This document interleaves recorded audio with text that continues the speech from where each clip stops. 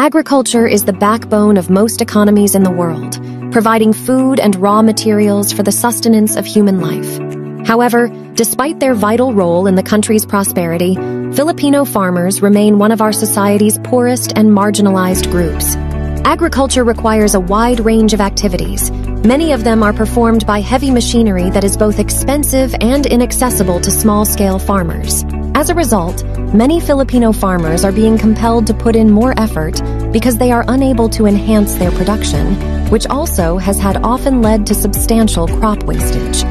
We have dedicated ourselves to creating multi-purpose and less pricey agricultural equipment that can be used for small and medium-scale crop farming using scientific methods and accessible technologies. As for the robot's features, it consists of mainly two compartments, which is the grinder part and mixer part. As for the grinder part, upon putting the wasted crops, the grinding process shall begin, ensuring that it is fairly grinded all throughout. After that is done, the grinded product shall automatically be dropped onto the mixer part, seated at the bottom through a hole. Water shall be inserted through the tube located at the side of the mixer. It will then start to rotate at the set speed and mix everything thoroughly. After it is mixed, the product shall stay there for a designated period of time for the fermentation process. Once it is ready for use, the liquid fertilizer will be sucked up through the pipes and will be released through the sprinkler heads in an orderly manner, making sure that the crops are not at the risk of over-fertilization.